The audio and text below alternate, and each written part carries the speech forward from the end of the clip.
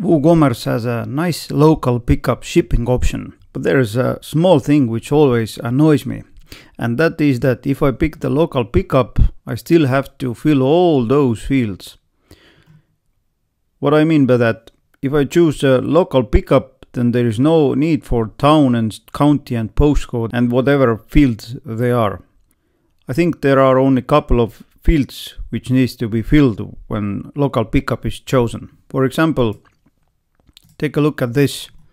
If I choose local pickup, only name, phone and email, nothing else. So in this video I'm going to show you how to accomplish that on your site. Let's start with the basics. Let's go to the WooCommerce and shipping settings. As you see, currently I have only two countries I allow shipping. It's United Kingdom and United States. And this zone has only courier and free shipping option. I'm going to add the local pickup option also. Let's open up the zone, add shipping method and choose local pickup. Add shipping method here. Now go to the checkout page.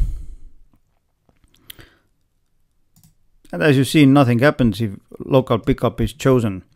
That's because we need to add a small code snippet to the functions PHP file, or better yet in the code snippets plugin. The code I'm going to show you can be found in the description of this video. But in order to add this code, I'm going to install a plugin called Code Snippets. Therefore go to Plugins, add New and search for Code Snippets. Install and activate it, and after that you'll see Snippets menu on the left. Click on Add New, and now paste the code inside this box here. Give it a title, for example, hide shipping fields for local pickup.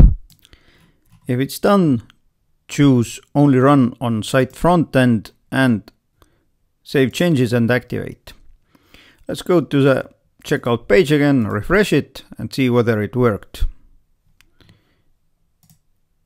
As you see, nothing happened, and it's because we have to tell the code what is the actual value of this local pickup option here. What I mean by that is, take a look at this here.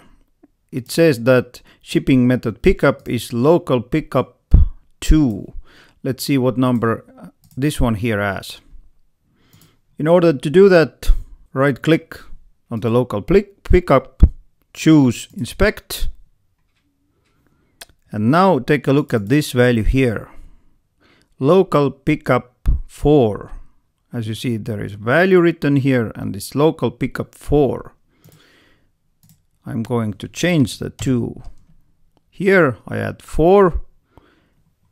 If this one here is changed, you have to go here and scroll to the bottom and also change this one here. Now let's save it. Refresh the page. And as you see, most of the fields are hidden. But there is still one field, state. How can I hide this one also? You have to go to this row here and you can add or remove the fields you want to hide or show. Currently I'm hiding the company, country, postcode, address 1, 2 and city fields. If I want to hide the state field, I'm going to add billing state here. Save changes, refresh, and there you go. If I choose courier, then as you see, all fields are there. If I choose local pickup, only the ones I want to show are there. If you want to hide some field for other shipping methods, you can basically use the same method. Just copy the code, add the name of the shipping method here. For example, let's inspect the courier. It is flat rate 1. Let's copy and paste it here. Scroll down and paste it here. Save changes, refresh. Now all fields are visible for local pickup, but if I choose a courier, only those fields are visible. So as you saw, it wasn't so difficult to accomplish, just a couple of minutes copy and pasting. Now the question of the day. Please let me know in the comments what kind of tutorials you would like to see in the future. Otherwise, if you find this video useful, then press thumbs up, subscribe to this channel, and you will be the first to be notified about the new tutorials. Meanwhile, take care.